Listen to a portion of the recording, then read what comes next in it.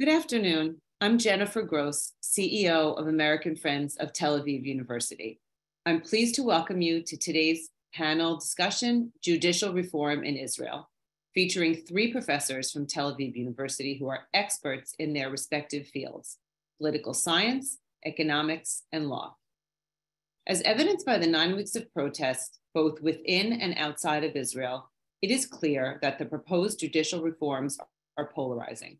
Many academics, scholars, and citizens of Israel agree that there is a need for reform, but in an evolutionary, not a revolutionary manner. To quote Tel Aviv University President Uriel, any change in Israel's fundamental constitutional regime, as has been proposed, needs to be undertaken gradually. Even those who support change must learn that its consequences may be unexpected and undesirable. As the American fundraising arm of Tel Aviv University, it is our mission to raise awareness and needed funds for the cutting-edge research that happens at Israel's largest university. Tel Aviv University is a Zionist and pluralistic pillar of academic freedom and democracy. It is a generative place where solutions to world problems are created. When you support the university, you are helping to further innovation, research, and work that will change lives and make the world a better place. We hope that today's discussion will provide a better understanding of what is happening in Israel and what the proposed reforms mean for the country. Our panelists are accomplished experts in their respective fields. To save time and let you hear directly from them, I will briefly introduce each of them. Professor Uriel Abulof is an associate professor of political science at Tel Aviv University and studies the politics of fear, happiness, and hope. Professor Itai Ater is a professor of business economics at the Coller School of Management and a senior fellow at the Israeli Democracy Institute. Professor Ater led the initiative of 380 economists, 60 former government officials, and several economics Nobel laureates who signed an open letter expressing their deep concerns about unprecedented damage to the Israeli economy from the proposed legal changes. Professor Yishai is the Dean of Tel Aviv University's Buchmann Faculty of Law. His research and teaching areas include local government law, administrative law, global cities, urban legal policy, law and secularism, and legal theory. He is a TAU alum, having obtained both an LLM and a BA in philosophy, both magna cum laude from TAU. He clerked for the Chief Justice of the Israeli Supreme Court and practiced law at a top law firm in Israel. If you have any questions throughout the webinar, please write them in the Q&A box at the bottom of your screen, and we will do our best to get to as many as possible. And now let's jump right in with our first question. Question for the panelists: please explain the issues involved in the current situation in Israel with regard to judicial reforms and why this topic is on the table at all. Let's start with Yishai. Can you please frame the situation we find ourselves in and explain why there's a call for change? Well, first of all, thank you for gathering this important webinar, and I'm really pleased to be talking to friends of TAU on this really crucial issue that has been really polarizing and tearing Israeli society apart. And I'm trying not to be dramatic, but this is how it is. So I think that for many decades, there has been a growing dissatisfaction among many Israelis, both within academia, in the political realm, in the legal sphere, from various developments that took place in the legal sphere. Predominantly the rise of what has been coined the constitutional revolution, in which two basic laws, which are fundamental laws in Israel, one of them called Basic Law Human Dignity, the other one Basic Law Freedom of Employment, have been elevated to the degree where parliamentary legislation could be disqualified by the Supreme Court based on the infringement of basic values such as dignity or freedom of occupation, freedom of property, etc. The court has taken this authority to disqualify, to rule out, quash legislation by the parliament by what has been seen by many, a very simple reading of the text, but by others who thought, but others thought that it was taking too much power. It was rather something like Marbury versus Madison, in the sense that there was no clear text that gave the court authority, but it was a very reasonable reading of the basic law that said that the Knesset was also limited by this basic law. But there were other developments, such as the rise of reasonableness, meaning that the government had to do everything in a reasonable fashion, and other developments that were, again, dissatisfying for various segments of society. And now we are facing what you have termed a very radical, I think, or very quick attempt by the government to reform the situation. Many of us think that this is not simple reform, but that this is a rather extreme overhauling of the entire system. Some even call it a regime change. Some use the term almost like a legal coup, in the sense that these are not mere policy changes that are being attempted by the government, but really reforming almost all basic fundamentals of what has become our system over the past 40 years. I don't know if you want me now to state kind of the basic elements of the reform. I could do that if you would give me 2 more minutes. I just don't want to take too much time. Yeah, why don't you frame what the basic elements are so we have an understanding of what we're talking about here? Sure, gladly. So I would say there are many elements to the reform, and in a way, what we are mostly concerned about is the agglomeration of them. That is not just one by one, but the entirety, the holistic reform. One basic tenet of the reform, again, or the overhauling, is the structure of the committee that elects judges in Israel. Currently, the committee is comprised of 9 members, 3 of them Supreme Court justices, 2 ministers, 2 members of parliament, and 2 representatives of the Israeli legal bar. This structure doesn't give any authority or any part of government any ruling power, which has resulted in a very balanced system of electing judges. Very professional, because both the bar and the judges are electing usually judges based on how qualified they are. And because of the balance between the judiciary, the parliament, the government, there has been a negotiation, and therefore the court is extremely balanced. At least we think it is extremely balanced. Many of us think so. The coalition, the government, is arguing that it is unbalanced and that there is that there is too much power to the judiciary. And according to their proposition, and what is now passed in first calling in the Knesset, there's going to be a complete control of the coalition over the judicial appointment committee, which means that by a simple majority, the coalition will elect all judges. And here I want to emphasize something which is important. In Israel, the retirement age of judges is 70. So the opportunity for the coalition to appoint now judges that will really transform the structure of the court is at hand. They can very easily now appoint a lot of judges. And what we fear is that those judges will not be professional because, again, it's going to be controlled only by politicians or by a majority of the politicians. The second element is taking away the power of the Supreme Court to quash parliamentary legislation, not in its entirety, but weakening it significantly. Currently, there needs to be a simple majority by Supreme Court justices to quash Knesset legislation. According to the proposal, the Supreme Court will have to sit in all its 15 judges, and the majority needed to disqualify legislation would be 12 out of the 15. It's extremely, extremely difficult to do that. So practically speaking, Supreme Court will probably not be able, or will almost not disqualify any legislation. Again, because there are judges who are right-wing, who are religious, who are of various political inclinations. So it's very, I would say, unlikely that they will reach such a majority. The third element is that the Supreme Court will not be able to review, to do a judicial review over the basic laws. Again, basic laws in Israel are supposed to be the fundamental laws, the constitutional laws.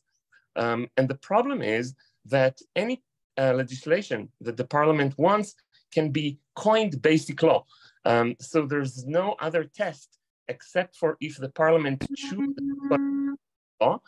And if we now take away the power of the Supreme Court to disqualify or to quash any basic laws, the parliament can just term any legislation that it wants a basic law and thus immunize it from review by the Supreme Court. The other element in the reform is weakening the independence of legal advisors, both the legal advisor of the government, but also legal advisors in the various ministries, which means again that, and also to turn them into political appointments, which means that again, ministers will simply be able to ignore what we think is the law or what is stated as the law, both by the legal advisor of the government and the various ministers. And there are many, many more other elements to the judicial overhaul.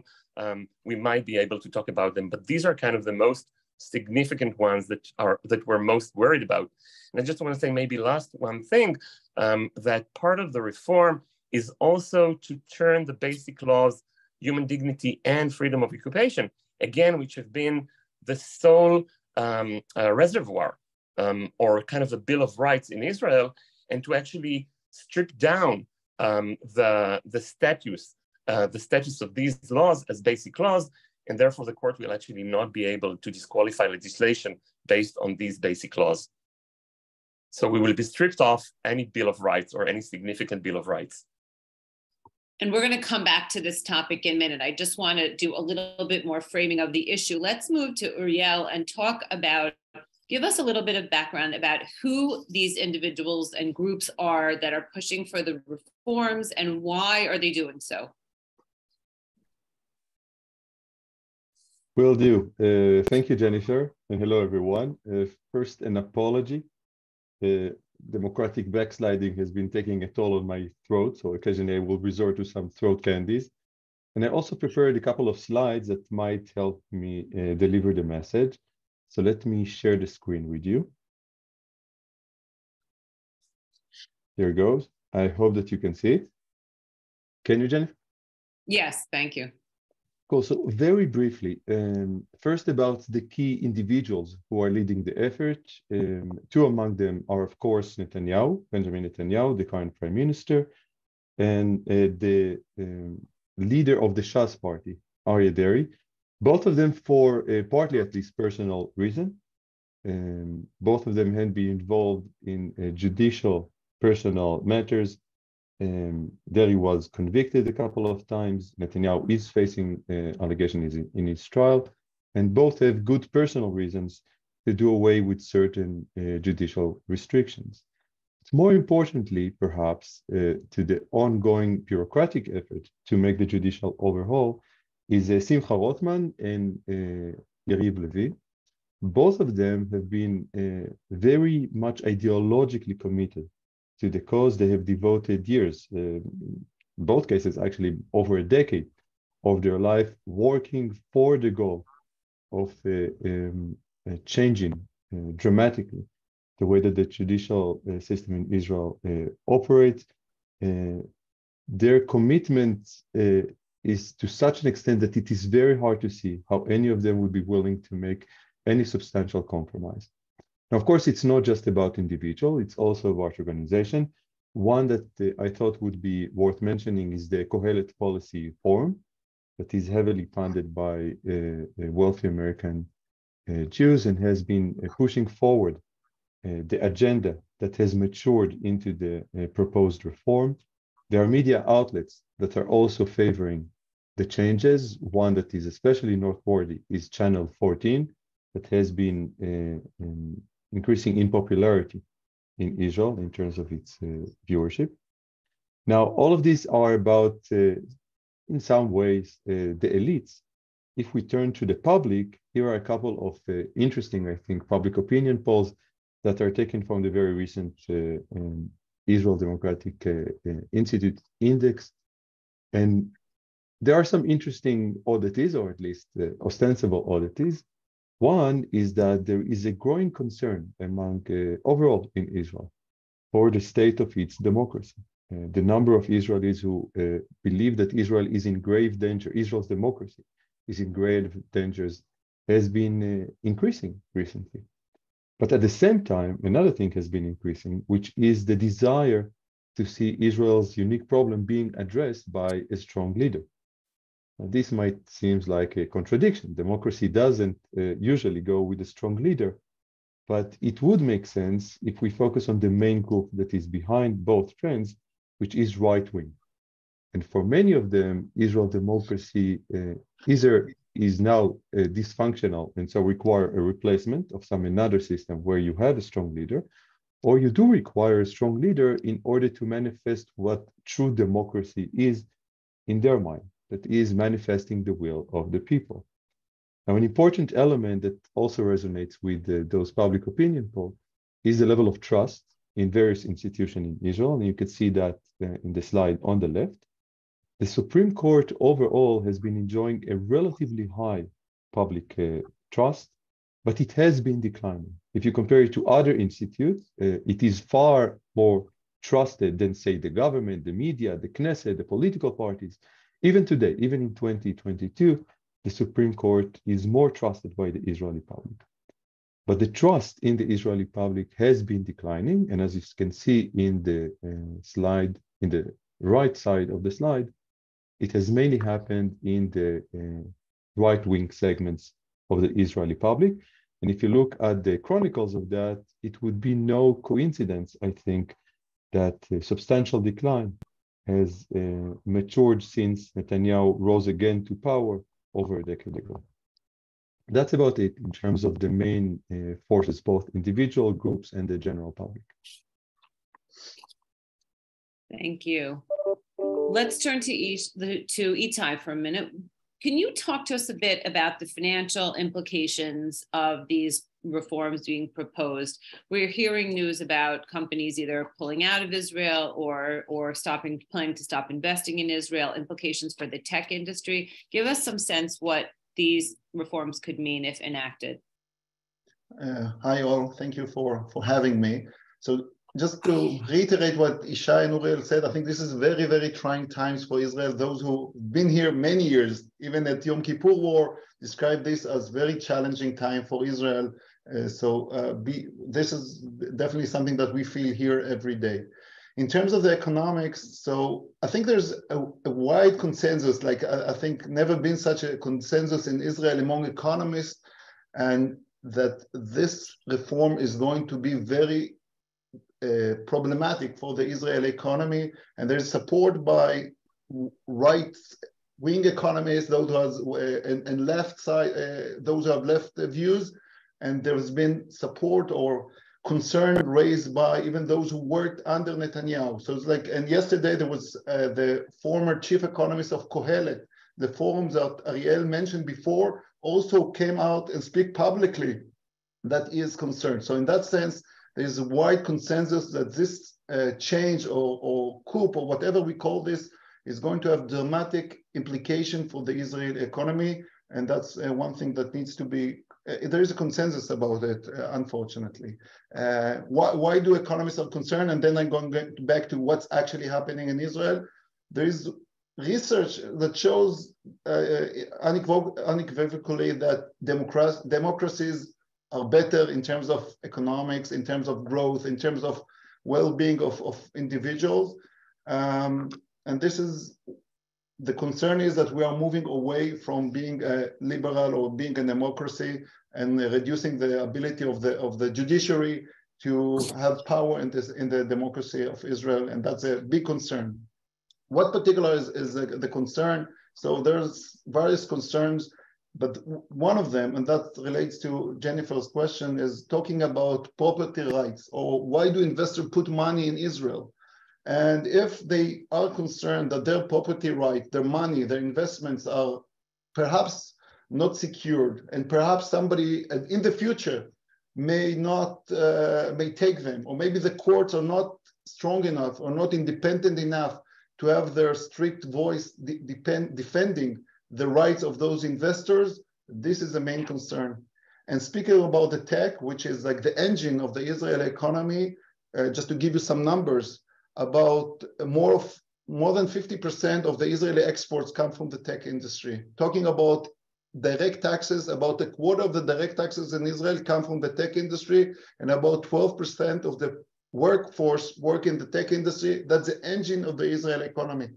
However, if we think about money coming to Israel for investments, I think the number is about more than 90% of the money for investment in the tech is coming from abroad. And then people talk to investors who are thinking about putting money in Israel, and now they see that their money is not secured. This is a big, big concern for them. And we see both international firms that stop or hesitate to put the money now and want to see what's going to happen in Israel before they make investments. And some firms, Israeli firms or firms here, are moving money outside of Israel. Just yesterday, there was a firm called Yishai that is, I think, traded in the NASDAQ, that decided not only to put money, to take money that is now in Israel and put it outside of Israel, they also are have formal plans to take those who work in Israel and move them to Portugal, to take workers that work in the tech industry in Israel and move them to Portugal. And this is just one example of why we are concerned, really concerned, that this is just the first step of other firms that they are thinking about seriously, that if there are firms that think about it, it takes time to do actual moves. And this is one firm that actually is making actual move to take their people outside of Israel, move them to Portugal. And remember, those who work in the tech industry are very mobile. So they can find quite easily. It's not easy to live where the country where you live, but those people have the skills to move elsewhere. And this is likely to happen more and more. And this is one of the main concerns of what we are seeing here in Israel these days. Thank you. I think one thing we should, Yishai, you mentioned this, but I think we should just devote a little bit more time to kind of comparing and contrasting how Supreme Court judges are appointed in Israel and in the US, just to give our audience kind of more of a sense of the issue and kind of how it differs from the situation we have here in the United States.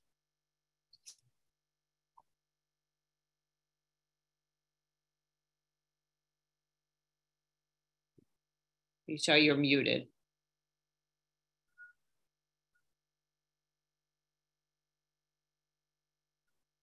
Can you hear me now? Yes. Yeah, sorry.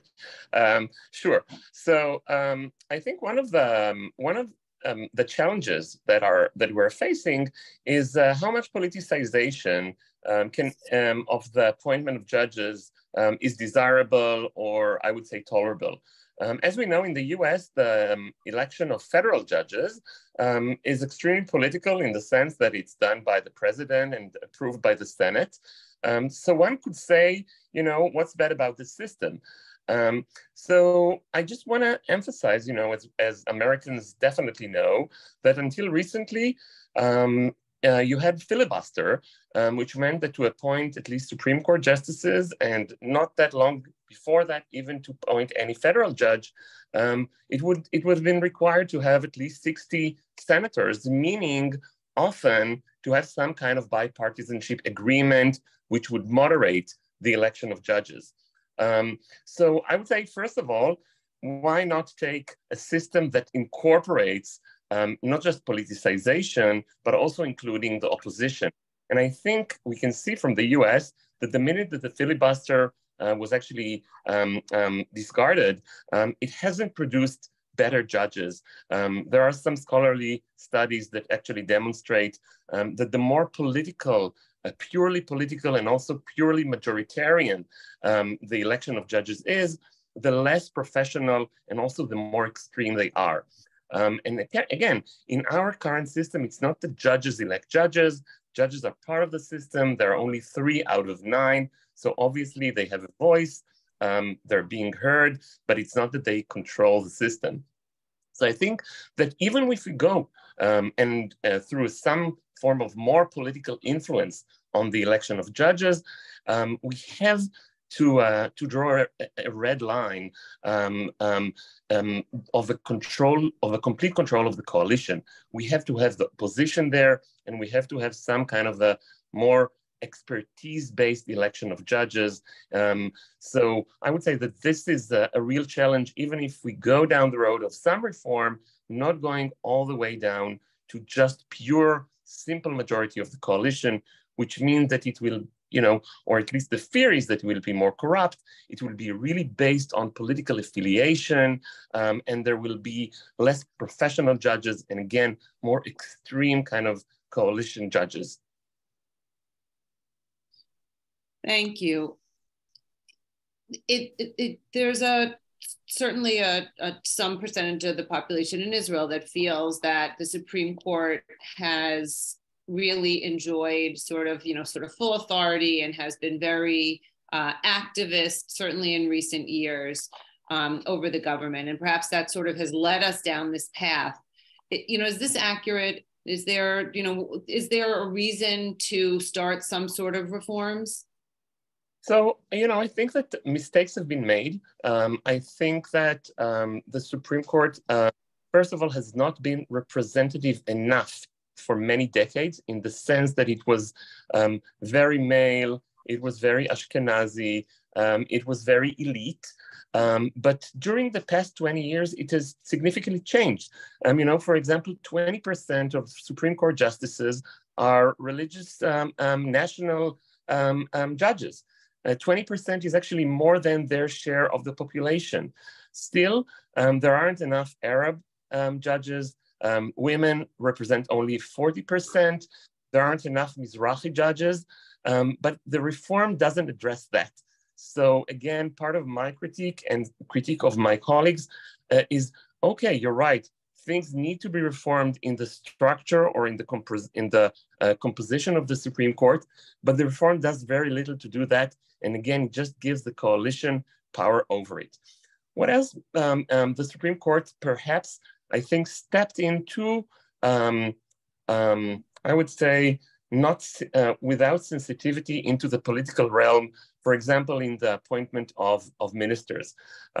So about 20 years ago, actually during the Rabin government, the Supreme Court disqualified for the first time Aryeh Deri from being a minister in the government because he was prosecuted.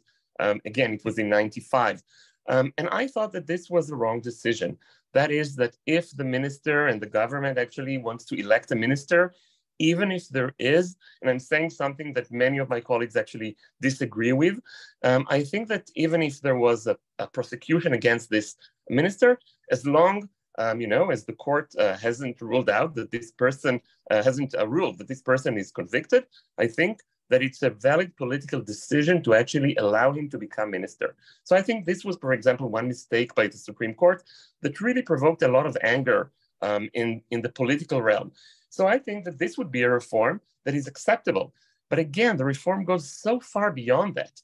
And if we just think about, the thing that really upsets a lot of the politicians or that kind of motivates a lot of the overhaul that we currently see, is again, striking down legislation that is simply in explicit contradiction to what we have as a very kind of narrow Bill of Rights. And over the past 20-something years, the court has taken this prerogative to strike down laws that go against basic laws. It has done so only 20 times. So if you compare it to the US Supreme Court that, in every session strikes down many legislation, both by Congress as well as by the states, our Supreme Court is rather, I would say, moderate in how it behaves.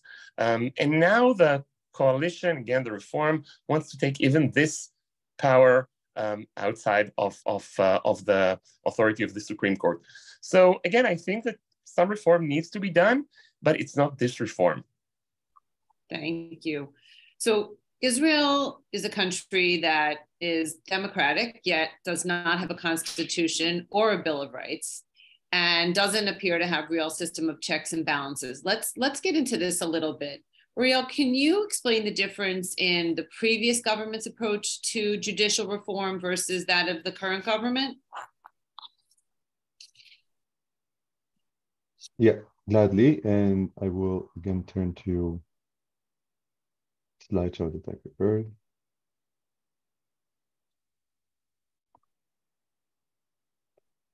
And I thought of focusing for a moment on Gidon Sa'ar because I think he's emblematic of the change. Now, Gidon Sa'ar was a member of the Likud party, a very right-wing politician, one of the leaders of that party. The reason that he decided to leave it was mainly because of certain strife between him and Netanyahu. He has not changed his ideology. And his ideology goes beyond right-wing in terms of the Israeli-Palestinian conflict, also in terms of his approach to the judicial system in Israel. So he has been advocating for years series of changes. And as you can see in the slide, a couple of those changes he's actually enacted during his term, both as a member of the Likud and later on when he became a justice minister. Still, Sa'ar is one of those who have been very much concerned with what the current government is doing. And I put forward one citation from his words trying to capture that. And I think it is important to note something that Yishai mentioned as well. What the current government is trying to do is referred to as reform, but is considered by most experts as a revolution.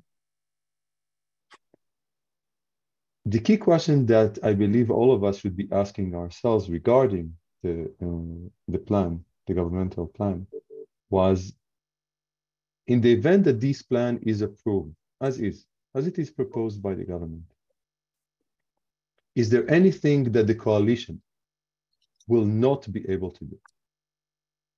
Is there anything that the coalition will not be able to do? And the answer is no. There is nothing that the coalition will not be able to do. The reply of the government is, well, trust us. It will be fine. We're not going to jeopardize democracy or even certain liberal rights. And then the question becomes whether it is indeed a trustworthy move, whether the public overall trust the government without any checks and balances to sustain Israel as democracy, let alone a liberal democracy. And I think the main change that we're seeing in the current government is that the government is willing to go all the way forth in order to have, at least in theory, the potential of complete power. How that power will be used, that's a question, of course, of debate. But empirically, just analyzing the way the plan is, and those who support the plan can easily grasp that because that is the plan. There will be no institutional check and balance over the power of the coalition. And some of them will say Israeli political culture is sufficiently vibrant in order to sustain democracy. And maybe this is something that we can later approach. The question of political culture, I think, is important here. But institutionally, the only check and balance that we've had, the Supreme Court, will effectively become. What might be the implications of that, how that can be used or abused, is of course an open question. And that has been the real transformation from previous governments to the current one. So essentially, you're talking about a concentration of power basically in one branch and the inability of the legislative branch or the Supreme Court to overturn legislation made by the ministers of the Knesset. The legislative branch doesn't matter that much. That is very important to note because in Israel, between the executive and the legislative branches, there is no distinction. The coalition basically rules everything. And the government has the final say, and within the government, it is the prime minister. And because we have no constitution, we have two legislative bodies that we elect to. There is no supranational body that Israeli citizens can turn to, such as the European Union, etc. There is no federal organization. There is virtually nothing. There is nothing in Israel as a check and balance, institutional, again, that's important, an institutional check and balance, except the Supreme Court. If that is effectively gone, then really it's a question of whether you trust the people, whether you trust the government, or just somehow sustaining democracy, despite the temptation that is always there. Perhaps this is now talking a bit about human nature and perhaps a politician nature. Whether we want to simply trust people that somehow it will be sustained, or do we need institutional arrangement? Israel will be the only democracy where there is no institutional restraint, if it will be a democracy indeed. And Itai, can you talk to us sort of from a business? I'll add to Uriel's point before addressing your question. So I totally agree with Uriel. I just want to add that we can learn from the lessons from Hungary and Poland, other countries that went through similar processes, and they have constitutions. So they were in better shape. They both have constitution, and they both have the European Union as something that governs what they can actually do. And nevertheless, what can we learn from what happened there? So I'll give you two examples from things that happened in Hungary, for instance. They changed the rules of how elections are done, in a sense, in a way that helps the running coalition to keep power. Okay, so even if there are fewer votes for the government, the coalition, by changing the rules of the game, they can maintain their power, they can keep in power. Just one example of something that we are concerned. They don't have the checks and balances that potentially can happen, and that happened in Hungary. Another thing that happened in Hungary is going back to my previous point about property rights. So people save for retirement, they save their pensions. In Hungary, the government intervened in the pensions and took part of the Hungarian pensions to fund whatever they wanted as a coalition. This happened in Hungary, perhaps will happen in Israel, perhaps not. But if this judicial reform would go through, there would be no limit or no way to constrain or prevent the government from doing so, other than their goodwill or whatever. And this is another example of the potential big implication on the economy. Perhaps it won't happen tomorrow or next year, but this is a big temptation for anyone who wants to fund whatever the government wants to fund. And that could be the left or the right, but without this limit or without the check and balances, that might happen. If I could just add to how much the government is now wishing to weaken the judiciary, the same committee that I was describing before will also be able to fire presiding judges. So in the same way that they appoint them, we now fear that the politicization will run so deep that they will also use their power to fire judges, to lower the age of retirement, to lower the salaries. All these are indicators that are known globally to mark judicial independence. Salary, retirement, firing, all these are going to be run by the coalition, and this is how much power they want over the judiciary. And again, as you said, it's just going to be infinite power at the hands of the coalition, and they actually say, trust us. Now, why should we trust them? We know that politics is not about trusting your politicians, it's about safeguarding, it's about having the right structures that would safeguard the rights, be it in a federal system, in a bicameral system, in anti-majoritarian structures, et cetera, as Uriel and Itai have mentioned. We don't have all these. Right, so it's really about concentrating power in the hands of the coalition and stripping the power away from the Supreme Court and the Judicial.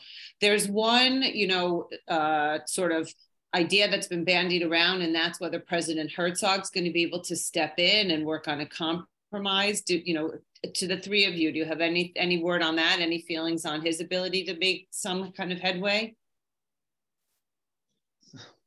So I think we don't know, of course, all the details. I speak for myself, but we are very concerned about a compromise which would there's no half democracy. So if you want democracy, there should be clear guidelines what democracy is and what checks and balances are.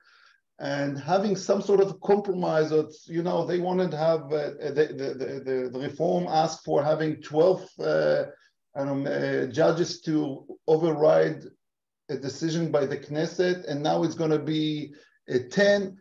It's not kind of a compromise that I think I'm talking about myself, can live with. I think something changing, something more essential, something more basic, that would allow the Israeli democracy to go on forward without being concerned, okay, we got to a compromise now, okay, and perhaps next year they will try again, run something like that. So I think having a compromise, it's kind of of course, we want to come up with an agreement that both sides can live with, but not any compromise is a good compromise. And many just compromises could be a very bad thing for the Israeli democracy.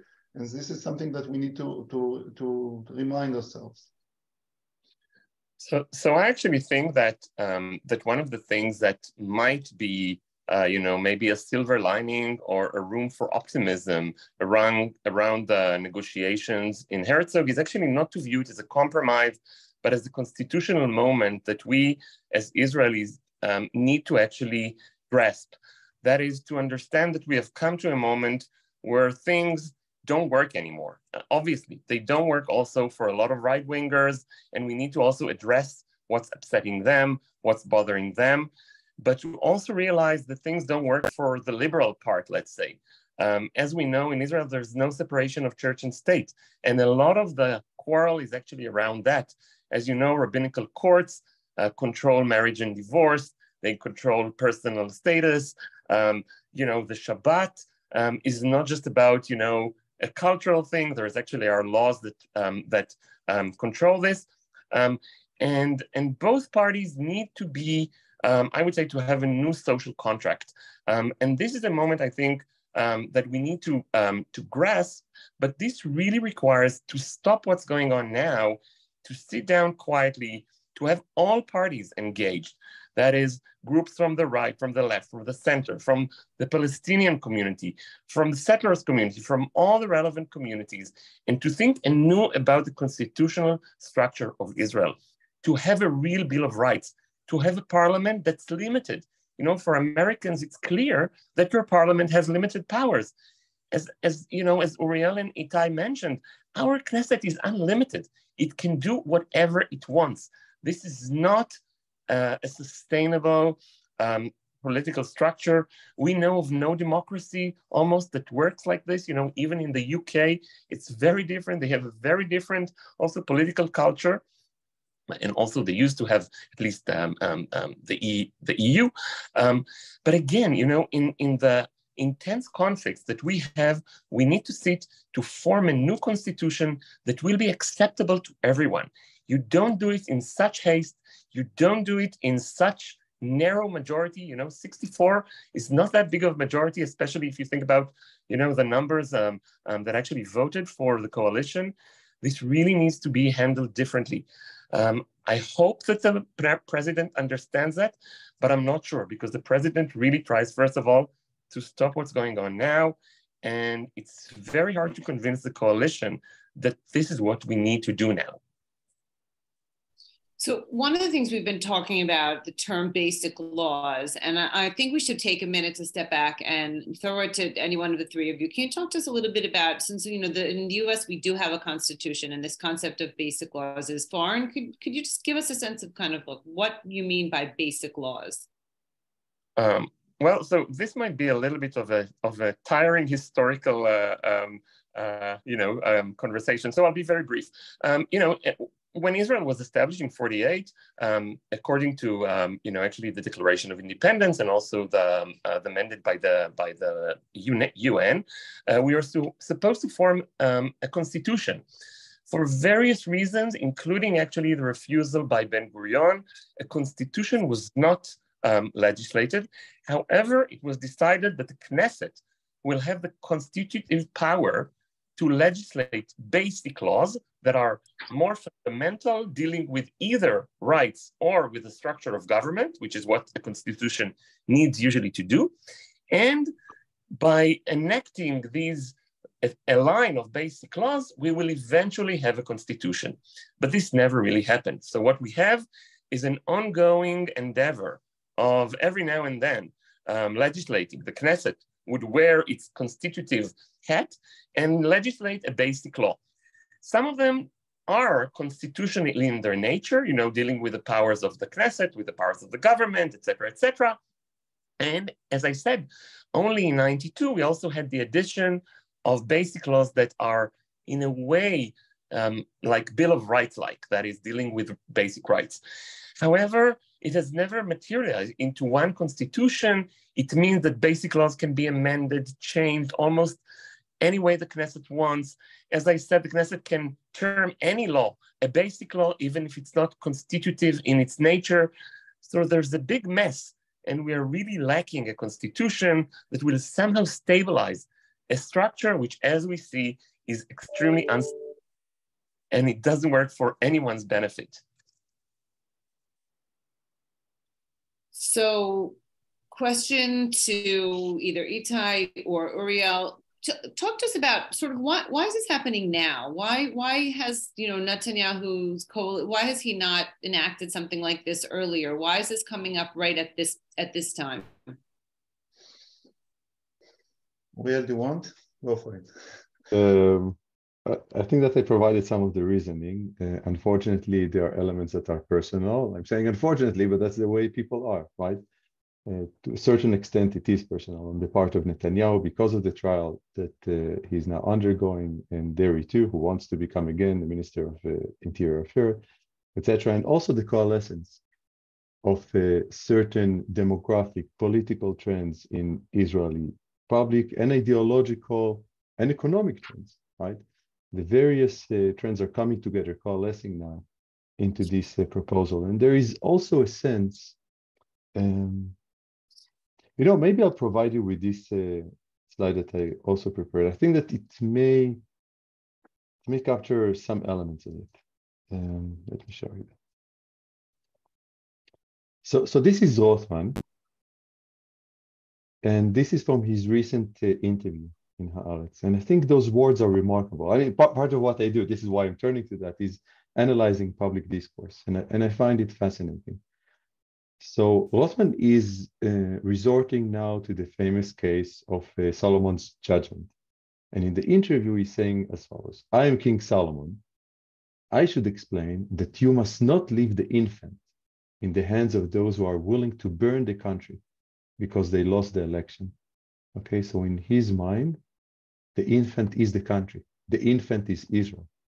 And those who opposed his reform are basically willing to burn the country down, thereby proving they are not the real mother.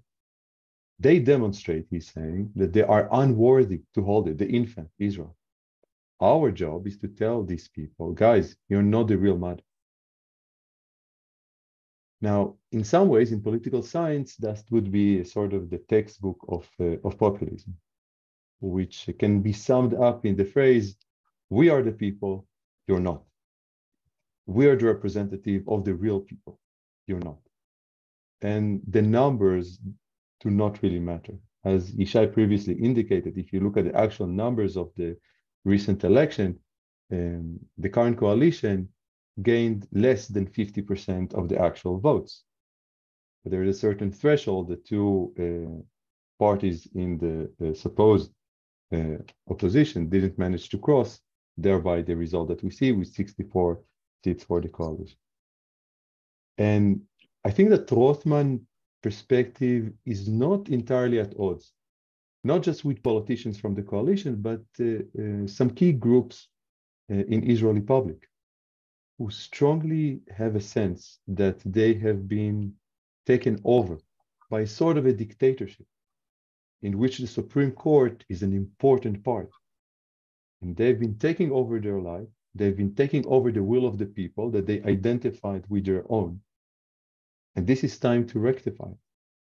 And, I briefly note that their argument is not entirely without merit.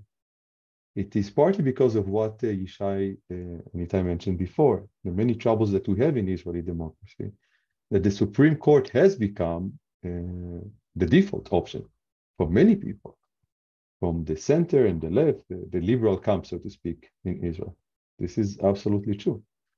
And I do hope that what Yishai outlined before might be a vision for the future, that this will be a sort of a crisis where an opportunity will be given for a constitutional moment in which the judicial system, and especially the Supreme Court, will not have to come again and again to save the day, to save human rights, and beyond even right and left, human rights, because by and large, maybe I should close with that.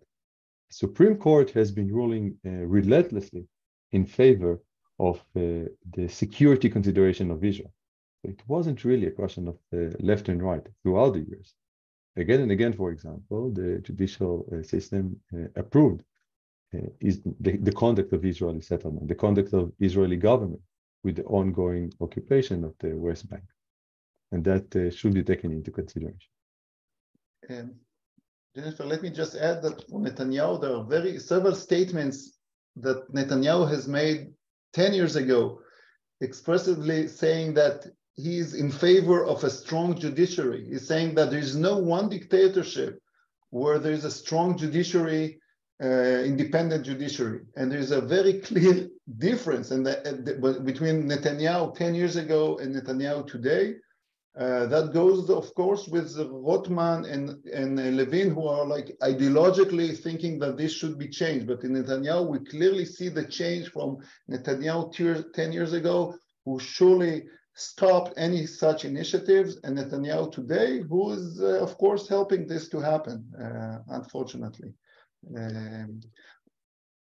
One other thing in terms of related to what's happening in Israel and what can we learn, going back to the lessons from Hungary and Poland, these countries, there's a textbook, and you look at their experience, and they look first at the judiciary, and they go over the judiciary. And the next step is going over the media and controlling the media in a way to help the public know about what the government want them to know.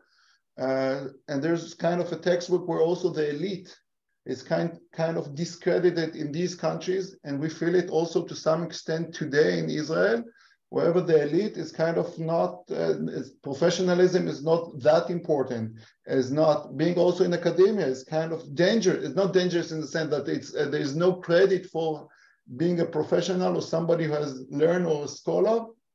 These things have happened in those countries, likely to happen also in Israel. We've seen, that's an interesting trend. We've seen it here in the US with the rise of the Tea Party and sort of these populist, fringe left and right, kind of less center, more tracking left and right parties. Is there, you all sort of talked about Constitution and constitutional, convention. Is there any true appetite for something like this in Israel? For a what? Excuse me? Some sort of constitutional convention or discussion about really forming a constitution. I think that, in the early 90s, there was a moment where there was a real call for constitution. But one of the problems was that, especially for the religious parties, at that time at least, what's really at stake, and, we can't ignore that, is the value of equality. So what is really very basic for Americans, for example, that equal protection, etc., is a fundamental value. A lot of what's going on now is actually the refusal to accept equality as a constitutional value. That's a real obstacle. And I think for many other groups, however, there is an appetite for a constitutional moment, for a constitutional convention. I'm not sure if we'll get there. I'm trying to be really optimistic about that. But again, just thinking about looking at the coalition agreement. So, when in Israel a coalition is formed, there are agreements between the various parties around what are their demands. So obviously these agreements cannot be enforced because these are political agreements, but they demonstrate the direction.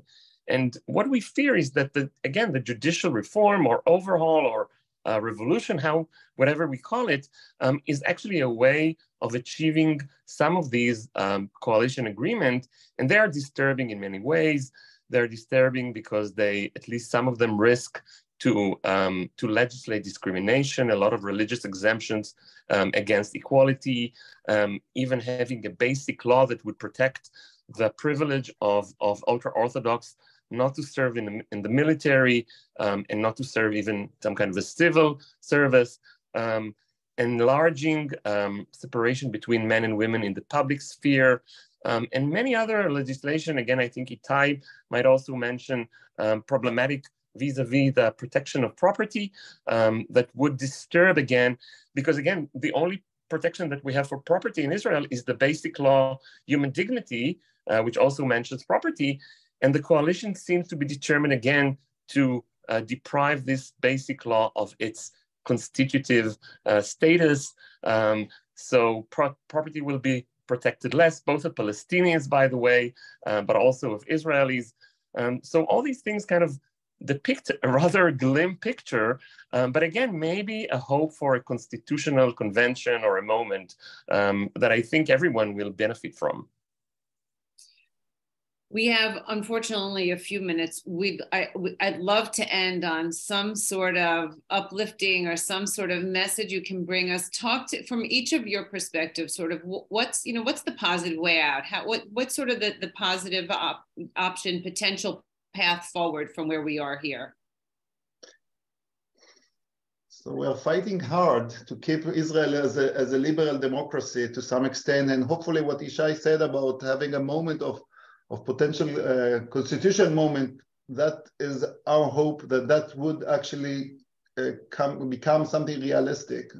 Show you just a t-shirt that we prepared, perhaps you see it. It's for all students who come next week for the semester. So the semester starts next week, and we are hold it up a little bit higher. It's hard to see them. It says, without democracy, there is no academia. So we're gonna give this to all students coming next week to the campus, because we really want the student to be more involved of what's going on in Israel in general. So far it was like midterms and exams, so they were not so much on campus. Want them to be involved. Next week we have a democracy week, so it's not like about the protest, it's mostly giving them information, what we are trying to get them more involved in what's going on in Israel. And this is going to take place in the university, which is a public university. So all things would be some sort sensitive, but think about being optimistic. We're hoping, as Yishai said, there's going to be some constitutional moment where we can actually use this big threat, big danger as some sort of an opportunity to do good changes for Israel. Thank you. Something optimistic. So I grew up Orthodox, actually, and I have a cousin who is an Orthodox rabbi. And about 2 weeks ago, we signed a petition, a call for reconciliation, 15 professors from the liberal left, and 15 rabbis, Orthodox rabbis, not Reform, not conservative. And we have signed a call for a truce, for a reconciliation. This was a really rare moment in which you have rabbis from the right agreeing with professors from the liberal left, calling for a negotiation. We hope to be called by the president. And we think that, such kind of more optimistic paths of talking to one another do come also from this opportunity, from this great crisis. Thank you. And Uriel? I think I share that sentiment. I share that yearning. Also, in terms of my own family, a couple of weeks ago I was going to one of the demonstrations, and my mother told me she was very upset about that, and she told me that I have no idea why you go to those places. They are so hateful. And I asked my mother, you know me personally. Do you think that I hate? Do you know that I hate any person? And she thought for a second and said, no, actually no. And I think that perhaps in line with what both Itai and Yishai said, when you look at the Israelis themselves, leave aside the politician, I think that there is an enormous willingness to at least try and engage, try to open both our minds and our hearts to one another. There is much common ground that we can create together. The current political crisis, the current political predicament, I think prevents us from fully seeing that opportunity and fully seizing that opportunity. And I think there are elements in the current movement that is opening the gate for the possibilities. There are many activities like the one that Yishai mentioned before that I hope will mature, will develop, that will create true bridges rather than bubbles. Look, I've been in the States for enough years to realize that Israel is not unique. Israel is not unique in terms of the depolarization that we've witnessed in our society. And maybe it is a wishful thinking, but I would like to see Israel, even in terms of light onto the nation, as paving a path for societies engulfed in such polarization, showing that there is another way, that there is a way to approach one another and create a better joint future out of this sort of crisis. I do believe that Israeli society has that sort of vitality, has that sort of hope. And if we give it all we can, I believe we can. Thank you. I appreciate each of the three of you. I know these are they're difficult times, and I appreciate you giving us some idea of the hope and positivity that could come out of this. Itai, Uriel, and Yishai, thank you for being so generous with your time and helping us to understand the current situation and put it in the proper context. It's clear that change is needed. We need democracy for sure, but in a way that preserves Israel's democracy and protects the right of minorities and property and all these basic rights that we as Americans take for granted. Thank you to our friends from around the world for your support of Tel Aviv University and for joining us today. For any of you who wish to view this again, or anyone who's missed it, a copy of today's webinar can be found in our webinar library on our website, which is www.aftau.org. Thanks so much and have a great rest of the day. Thank you very much. Thank you.